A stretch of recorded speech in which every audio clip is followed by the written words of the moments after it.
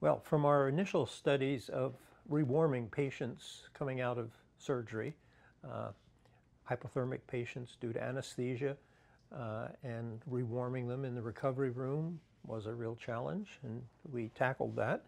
But the realization from that work was that we were actually using a mammalian adaptation for heat loss in reverse. We were taking this adaptation for convecting heat from the core of the body to the glabrous skin to be dissipated to the environment, and we were just pushing it in reverse, pushing heat in through that avenue.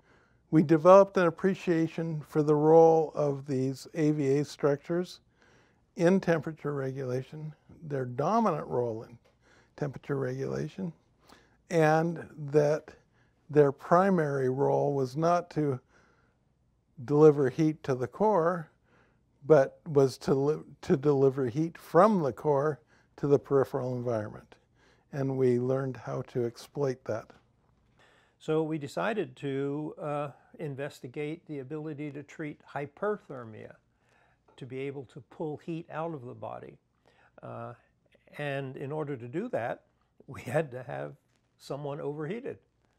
So our lab assistant, Vin Cao, was a gym rat.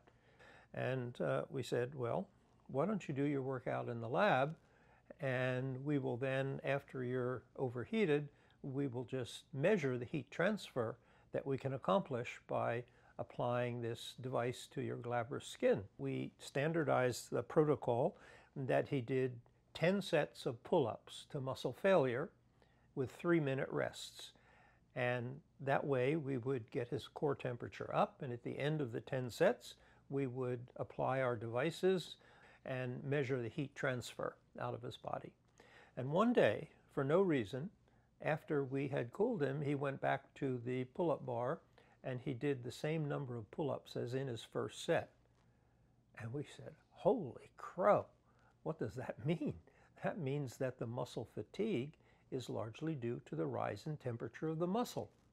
So we then started cooling him after every other set of pull-ups. As a result, his total work volume went up from one day to the next by about 25%, if I recall.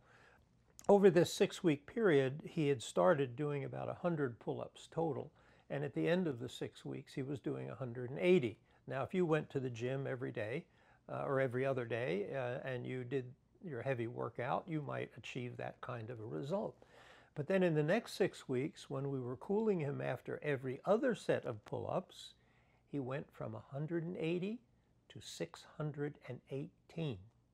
Can you imagine doing 618 pull-ups in about an hour? Unbelievable.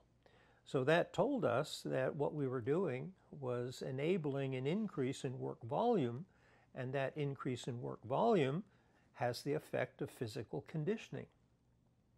The fact that we saw a huge increase in performance capacity by simply cooling an individual between bouts of exercise was, holy cow, what have we got here?